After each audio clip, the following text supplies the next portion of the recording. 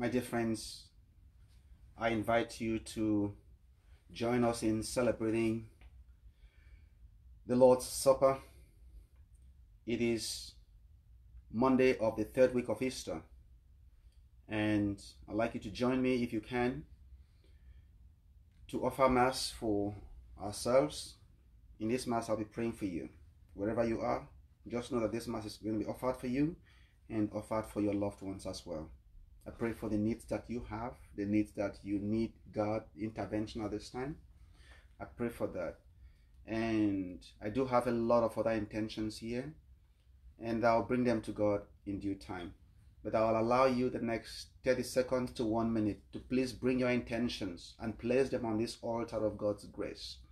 I have no doubt from this altar you will receive blessings upon blessings. That's not my promise. That's what God said. You will receive in return grace upon grace. For our opening hymn, I like us to sing Table of Plenty, because on this table, God has plentiful blessings for every one of us.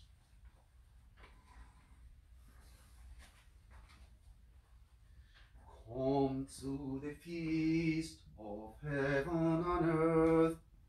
Come to the table of plenty. God will provide for all that you need here at this table of plenty.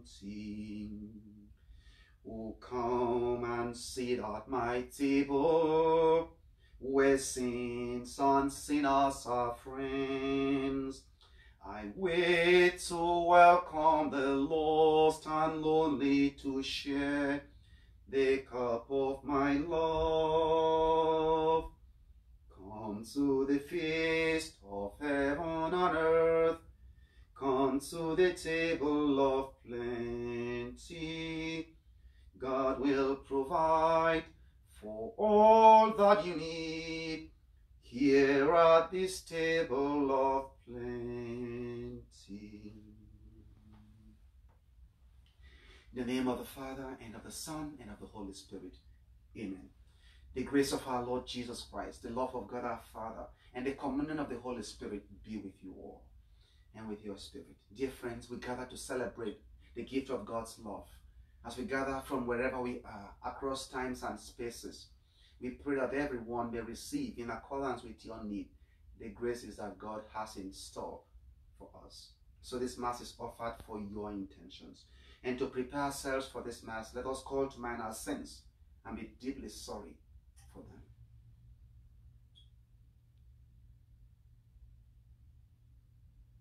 You were sent to heal the contrite. Lord, have mercy. Lord, have mercy. You came to call sinners to repentance. Christ, have mercy. Christ, have mercy. You plead for us at the right hand of the Father. Lord, have mercy. Lord, have mercy. May Almighty God have mercy on us, forgive us our sins, and bring us to life everlasting. Amen. Let us pray. Grant, we pray, Almighty God, that putting off our old self with all its ways, we may live as Christ did. For through the healing paschal remedies, you have conformed us to the nature of your Son, who lives and reigns with you and the Holy Spirit, one God, forever and ever. Amen.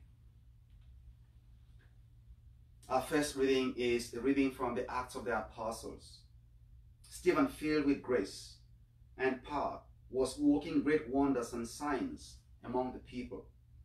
Certain members of the so-called synagogue of freedmen, Cyrenians and Alexandrians, and the people from Cilicia and Asia came forward and debated with Stephen, but they could not withstand the wisdom and the spirit with which he spoke. Then they instigated some men to say, "We have heard him speaking blasphemous words against Moses and God." They stirred up the people, the elders and the scribes, accosted him, seized him, and brought him before the Sanhedrin. They presented false witnesses who testified, "This man never stops saying things against this holy place and the law.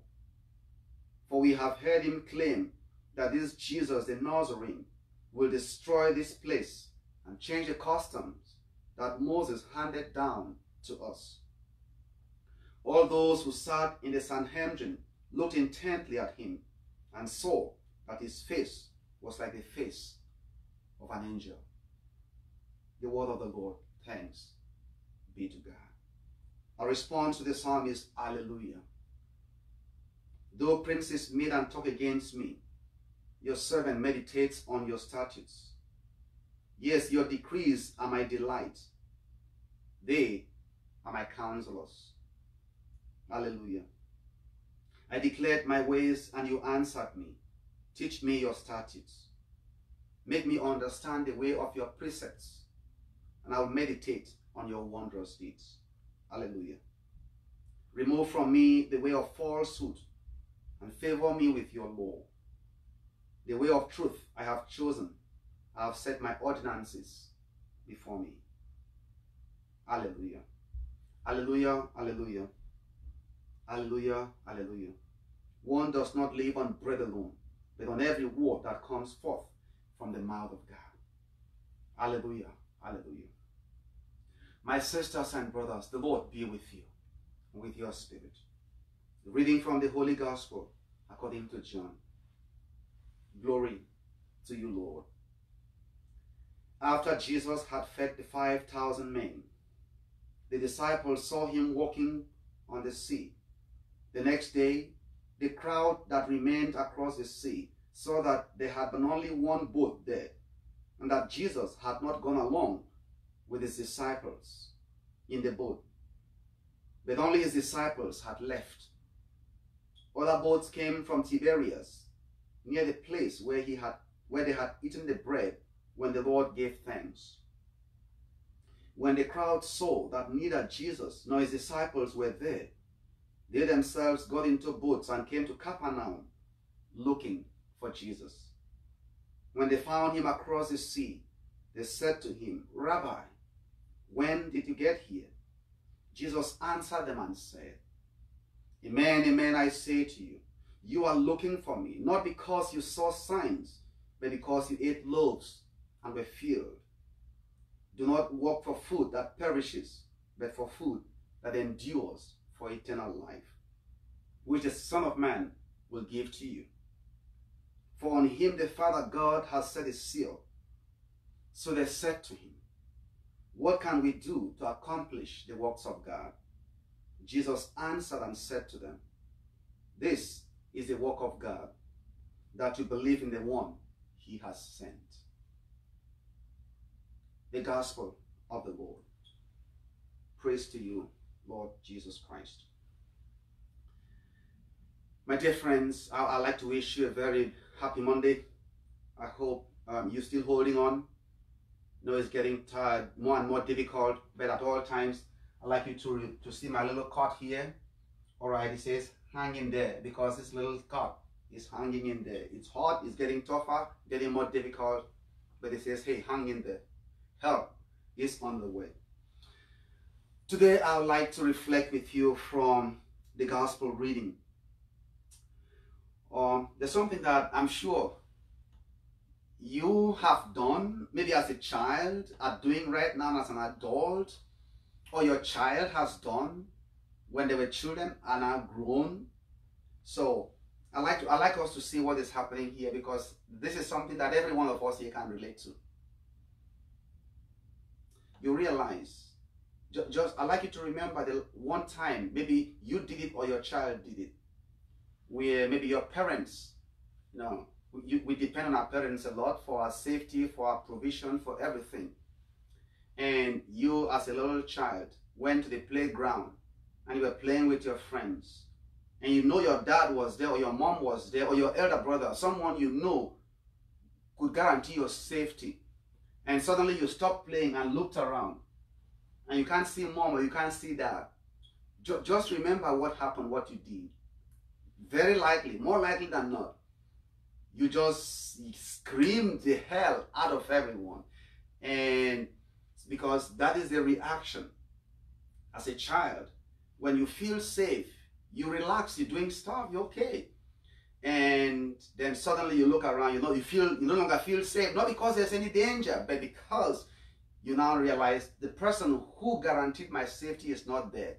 That's why you either scream, yell, cry, get angry, get into a tantrum. And sometimes when you even see your parents, you throw stuff at them because they left you to yourself.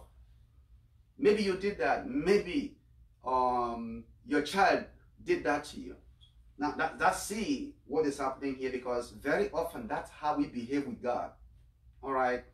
When we look around and he's not here, we feel like we are alone. We behave like that. We get into this, we get into a panic, and we're looking everywhere. Where's he at? Where's he at? Sometimes that's how we behave. And maybe you've behaved like that during this period, during this encounter. So watch and see what is happening here. Now, these 5,000 guys had come to Jesus. He had met their need. Now, they saw him as a source of meeting needs. All right, yeah, we have him here, and we're going to get as much as he is here. We are okay. We're going to make sure we get our needs. So they wake up the next morning. They didn't see Jesus leaving, because I'm sure some of them were sleeping with one eye open, just to make sure that they saw where they saw him leave. But Jesus left, and no one saw him, because he didn't get into a boat. He just walked on top of the sea. And that's sometimes how our parents also do. When they put you to bed or they allow you play, they just sneak. They don't let you know they're leaving. They quietly leave. And then you go into a tantrum. So Jesus quietly leaves. He does not tell them he is leaving. They don't see him leave. They only saw the disciples leave. So the next morning, they saw that there was a boat there that Jesus would have used, and he didn't use it. They were like, I'm sure there was a panic and a commotion. Where's he at? Somehow they figured out where the direction the disciples were going. And they did what most of us will do. We will run to places we think our parents will be. All right. We will know if dad is not here or mom is not here. Where would they be at? That's where we run to first. And if we don't see them, we run to the next place. We make that judgment of likely places where mom is going to be or dad is going to be. So that's what these guys did. So they ran and in all kinds of directions and came to Capernaum looking for Jesus. I'm sure they know that that's where Jesus would normally go to get some rest. So they went to Capernaum. And then when they found him, they said, Rabbi. They said, Rabbi, when did you get here? It's almost like you would react to your mom or to your dad. And in this case, we react to God. Why have you left us alone? You know, why are you not here helping us? Why do we have to fight all by ourselves? So sometimes that's our reaction. That's the emotion we share. And Jesus looked at them. And knowing how that their relationship to Jesus was now of dependence. Now, dependence in the wrong sense. We do depend on God. But we don't depend on God as though we have nothing else we can do for ourselves. God has given us control over a lot of things that he expects for us to do ourselves. But there are times some of us, we outsource even the things we should be doing for ourselves, for our children, for our marriages, for our lives, for everything. We just outsource all of God should be doing all of that. Now, Jesus knows, the Lord here knows what his job is.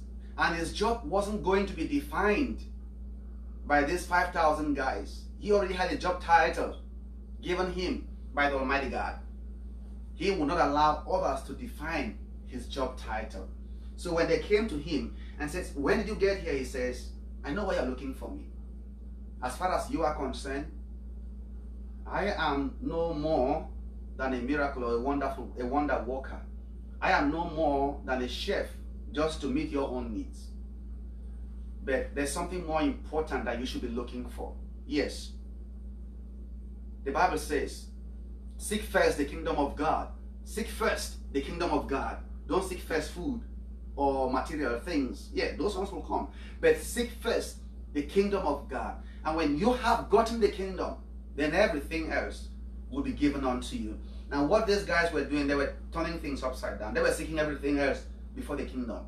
So what Jesus was trying to, hey, my primary job for you is that I lead you to the kingdom.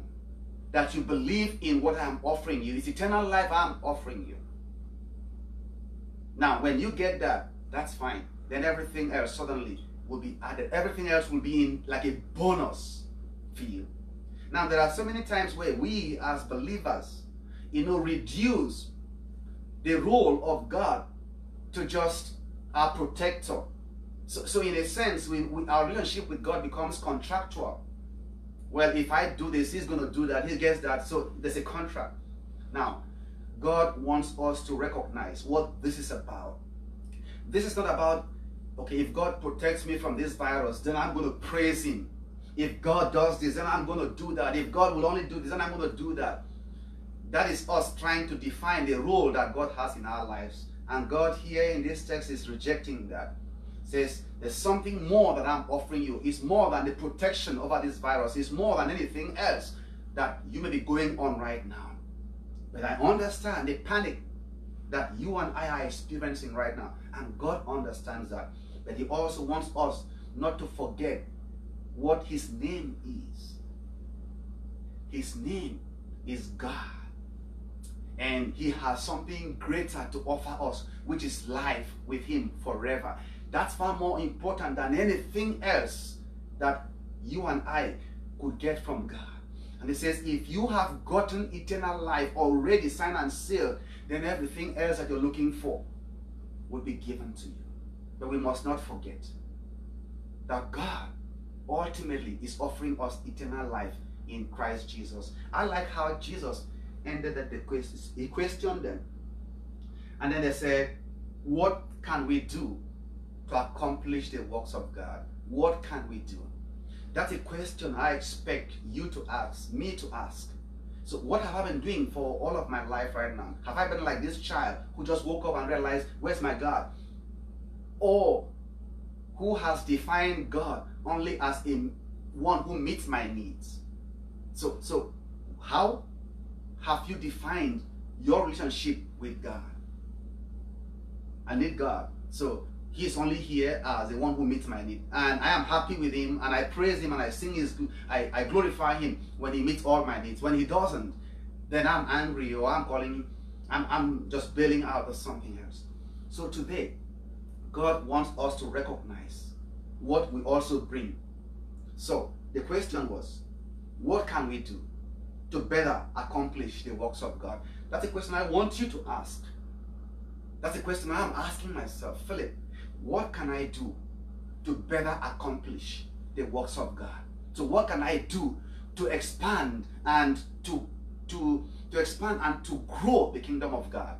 Not just me waiting for God to do this and do that and do that and do that. What can I bring also to this kingdom without having to need anything from God? Because God will do what God will do anyway.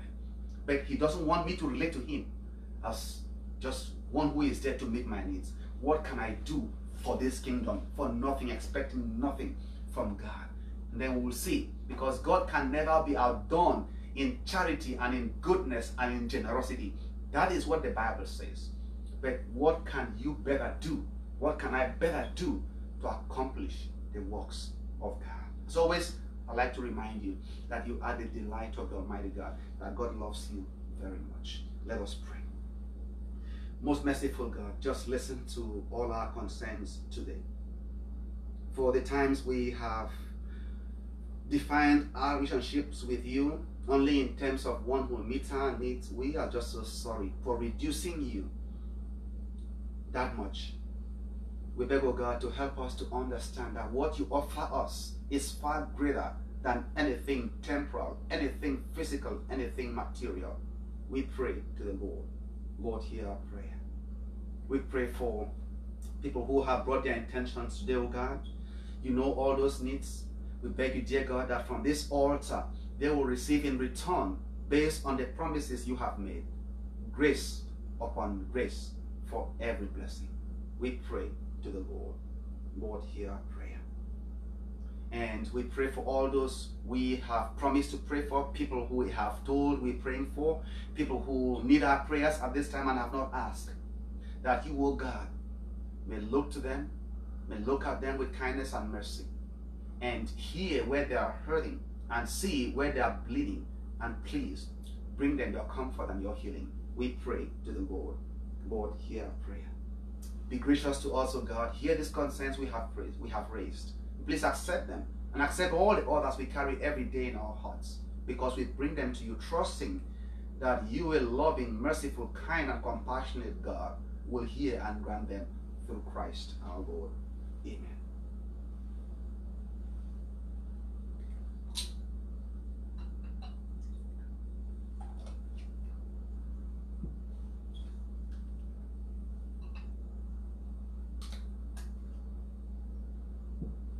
Blessed are Lord God of all creation, for through your goodness we have this bread to offer, which earth has given and human hands have made. It will become a bread of life. Blessed be God forever. Blessed are Lord God of all creation, for through your goodness we have this wine to offer. Fruits of the vine and work of human hands become our spiritual drink. Blessed be God forever.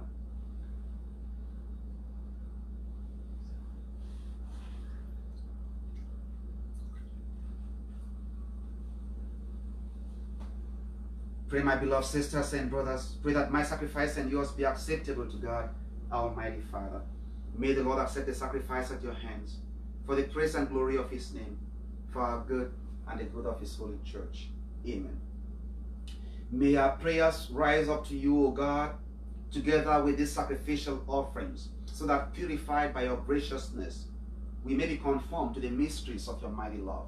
We ask this through Christ our Lord. Amen. The Lord be with you and with your spirit. Lift up your hearts. We lift them up to the Lord. Let us give thanks to the Lord our God. It is right and just. It is truly right and just, our duty and our salvation at all times to acclaim you, O Lord.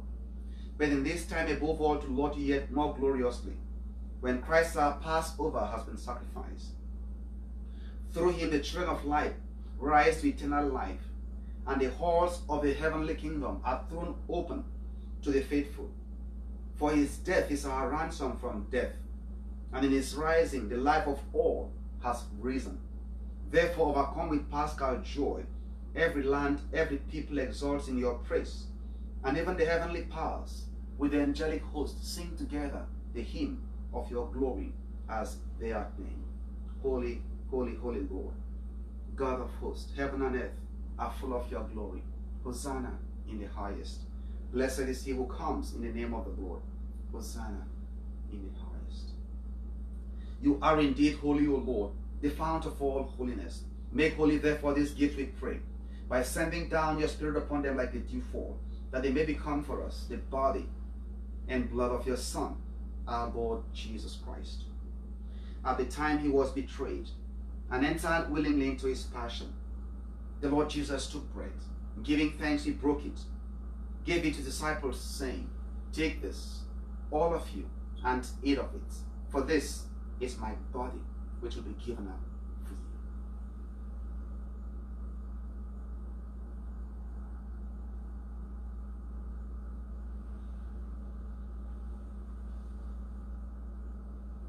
you." In a similar way, when supper was ended, the Lord took the chalice, and once more giving thanks, he gave it to the disciples, saying, "Take this, all of you, and drink from it, for this is the chalice of my blood, the blood of a new and eternal covenant, which will be poured out for you and for many, for the forgiveness of sins. Do this in memory of me."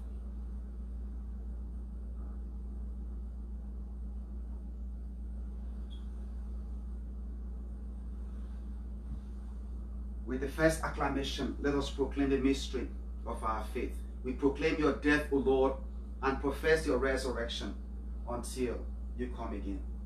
Therefore, as we celebrate the memorial of his death and resurrection, we offer you, Lord, the bread of life and this chalice of salvation, giving thanks that you have held us worthy to be in your presence and minister to you.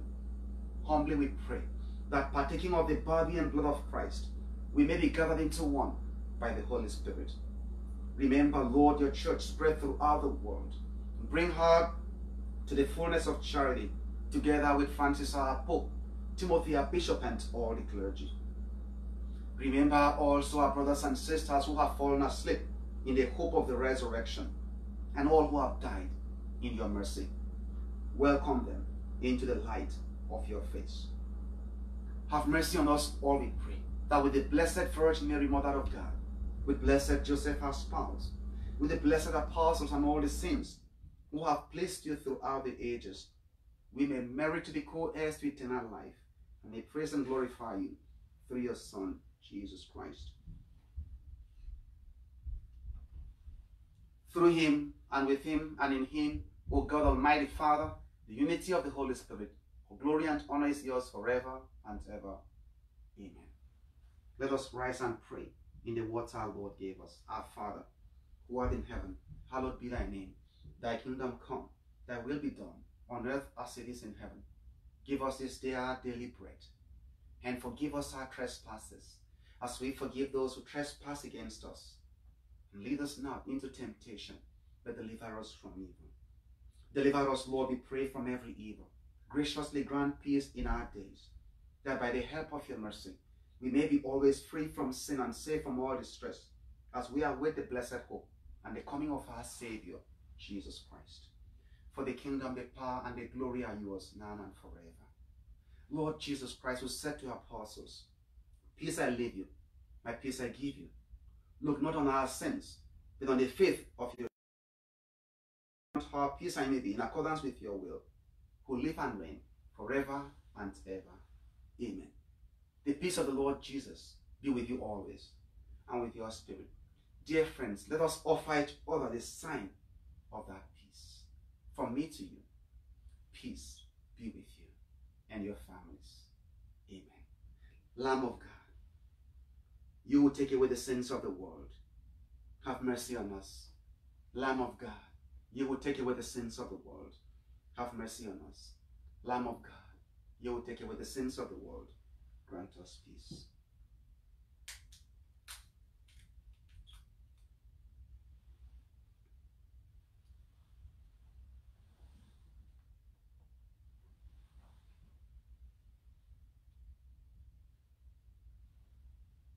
Look up, my sisters and brothers. Look up and behold the Lamb of God. This is Jesus, our bread of life. He takes away the sins of the world. Blessed are those called to the supper of the Lamb.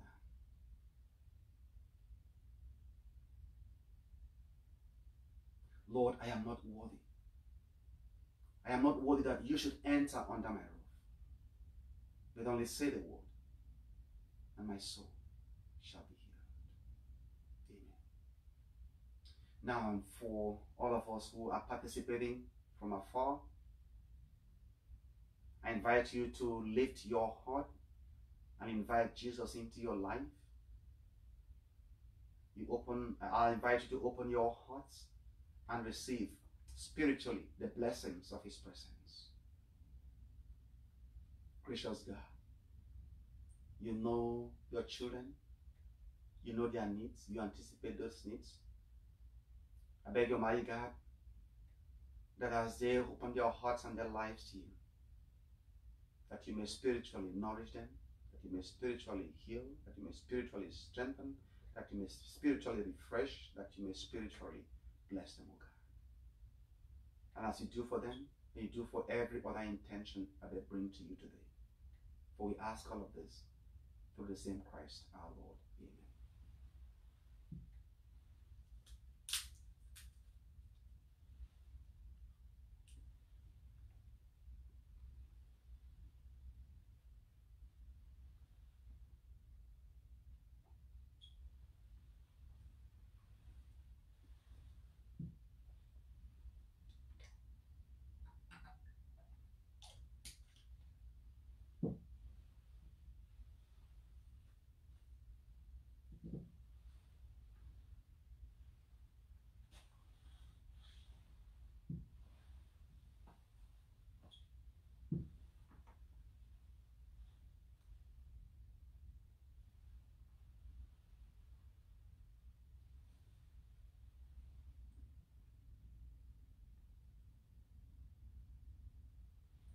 Let us pray. Almighty ever-living God, who restore us to eternal life in the resurrection of Christ, increase in us, we pray, the fruits of this Paschal sacrament, and pour into our hearts the strength of this saving food. We ask this through Christ our Lord. Amen. before the final blessing. Today I was unable to share information about this mass sooner. It was crazier. But today I am going to, later today I will send the schedule for masses throughout the week until Sunday. So always I like to end by reminding you, if you ever forget everything I say each day, that you don't forget this one truth. Not my words, God said it, that He delights in you. You are the delight of your God, and He loves you very much. The Lord be with you and with your spirit, through the prayers of our Blessed Mother and Padre Pio. Almighty God bless and keep you, the Father, the Son, and the Holy Spirit. Amen. Dear friends, this Mass is ended. We go forth in peace to love and serve the Lord. Thanks be to God. For our closing hymn, we will sing Abide With Me. Abide with me, fast falls the eventide, the darkness deepens, Lord, with me abide. When other helpers fail and comforts flee, help of the helpless who abide with me.